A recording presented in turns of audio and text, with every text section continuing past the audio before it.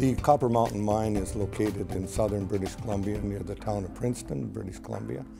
The focus of our company is to optimize our operation and maximize our production to produce approximately 100 million pounds of copper per year.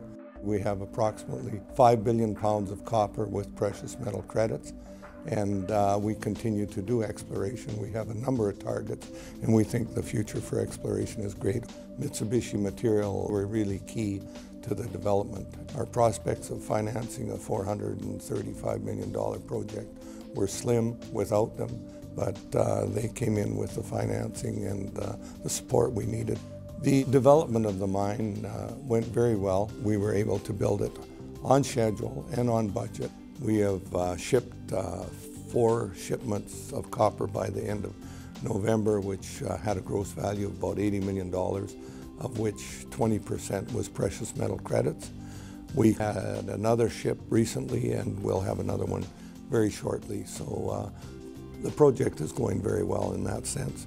Obviously, we have more optimization to do to maximize our performance, but it is going quite well.